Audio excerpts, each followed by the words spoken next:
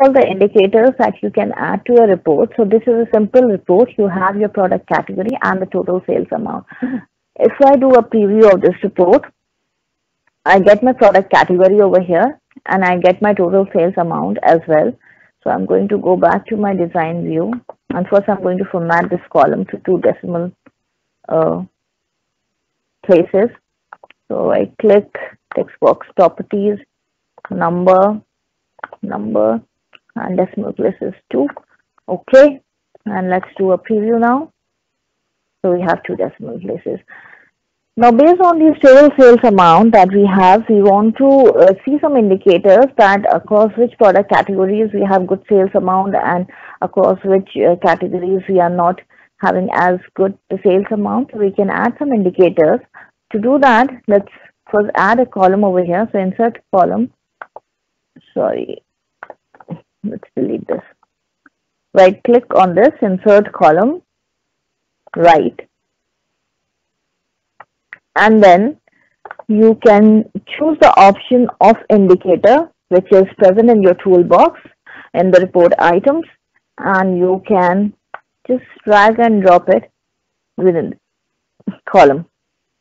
Once you drag and drop it, you have all these options to choose from. So you can choose an indicator of the arrows. You can choose this sign as well. Let's choose this for now and say okay. Okay. Now just click on this over here, and a dialog box called the gauge data will appear, in which you have to specify that on which value you're basing this indicator. So we'll select the value of the total sales amount. So sum of total sales amount. Okay. And now let's do a preview. So you can get all these values over here. So this is in green. Bikes has the largest sales amount. Clothing and accessories do not compare to the sales amount of the bikes. That's why they are in red. Now, how has this decided on these arrows and what values? Based on which values it would show as up as green and which values it would show negative as red. So if you click on this,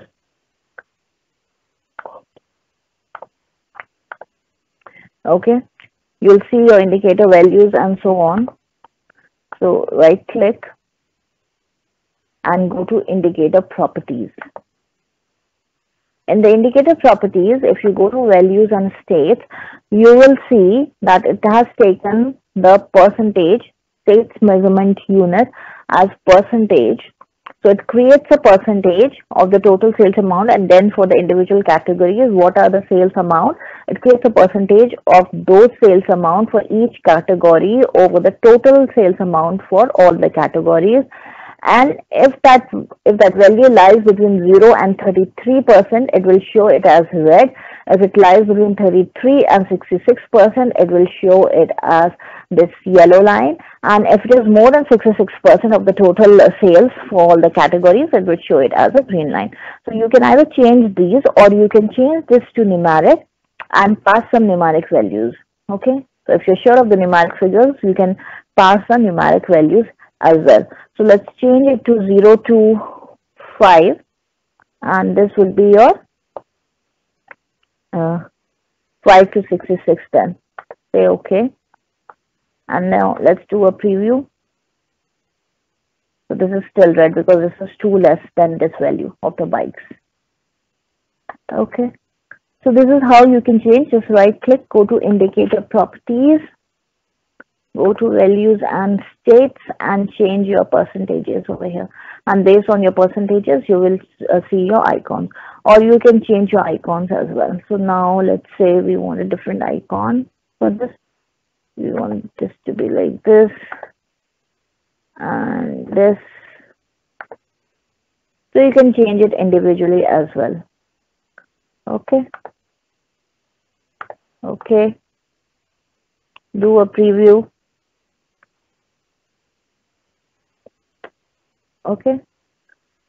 So this will again make it more viewable to the user if you add your columns, your indicators like this. Okay. It will immediately come to the attention of the user that this column, this category is performing better than the others, or this category is performing worse than the others. So you can compare the performance using this indicator column as well.